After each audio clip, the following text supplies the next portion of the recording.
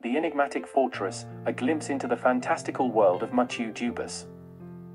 Mathieu Dubus, a painter whose works are shrouded in mystery and enigma, brings to life a fantastical world in his landscape painting titled A Fortress. This masterpiece, believed to be created in or after 1639, is a testament to Dubus's artistic ingenuity and his ability to weave reality with elements of fantasy.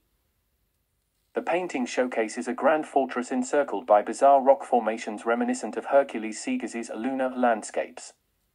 The fortress stands as an epitome of strength and majesty amidst the serene yet enigmatic surroundings.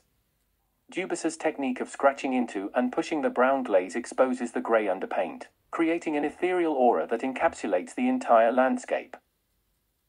Historically contextualized within the period following 1639, this artwork aligns with Segas's influence on Dubus.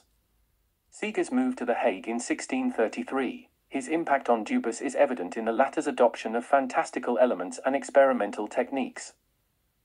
Dubus painted at least 3 panoramic views of fortifications surrounded by water.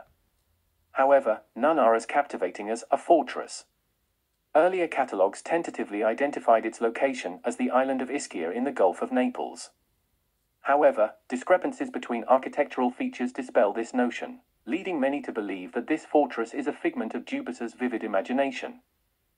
A Fortress, by Mathieu Dubus, is not just a painting, but an experience that transports viewers into a world where reality melds seamlessly with fantasy, showcasing not just physical structures, but also unveiling deeper psychological landscapes imbued with mystery and enigma.